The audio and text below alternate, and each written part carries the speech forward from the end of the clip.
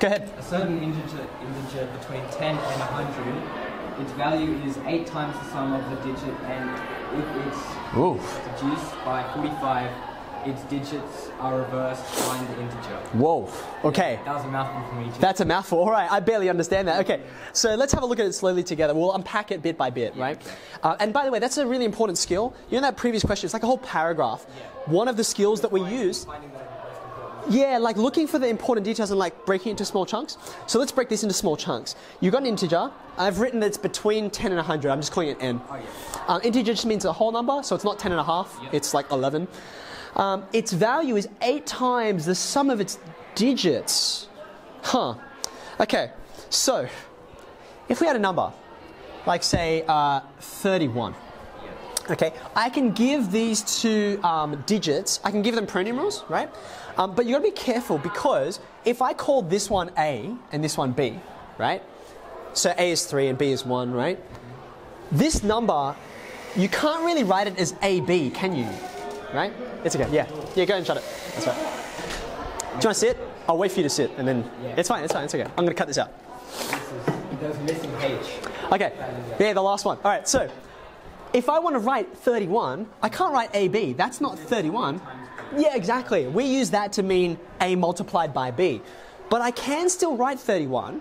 I would write it as, like this is place value, right? That 3 doesn't really mean 3. It actually means 3 lots of 10, right? So, right? And if I had like another digit here, that would be not 5, but 5 lots of 100, yeah? So I can write 31 like this. I can say it's 10A plus B.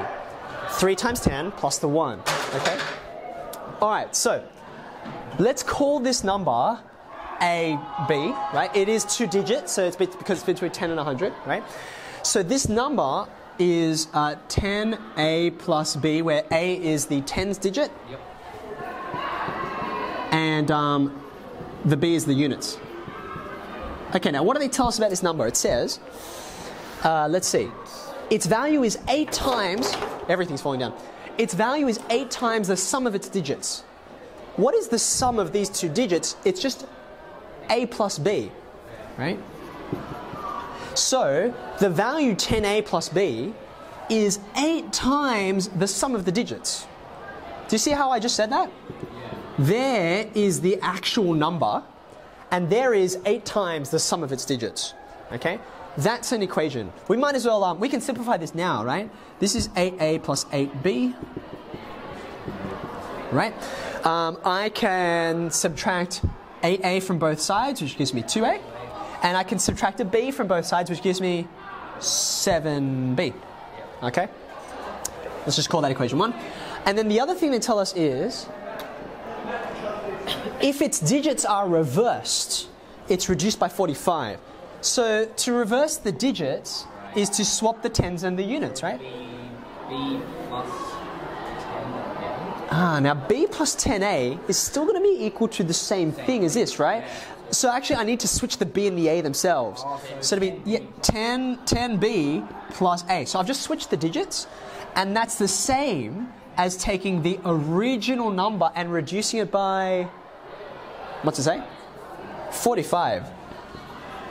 Okay, let's just make sure we understand what we just did, right? This is me swapping the digits, right? This is me looking at the original number and subtracting, reducing it by 45.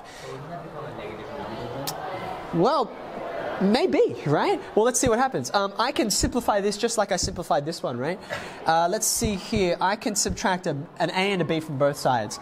That would leave me with 9B over here. And then over here, it would leave me with 9A minus 45. Can we simplify this even further? Common factor? What can you divide through by?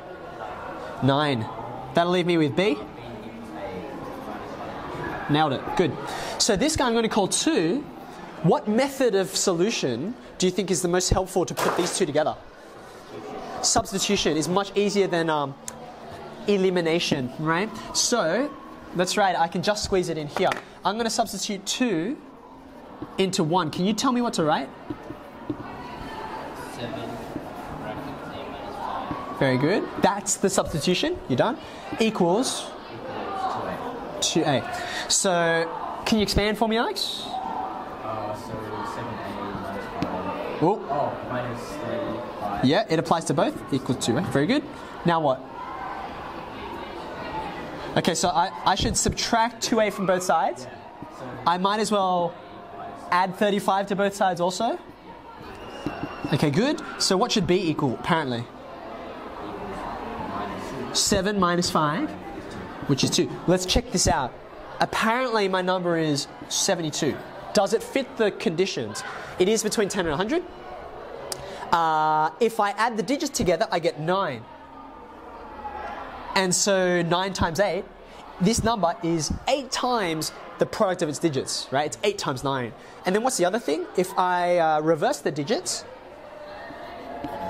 right? Is that equal to 45? I think it is, right?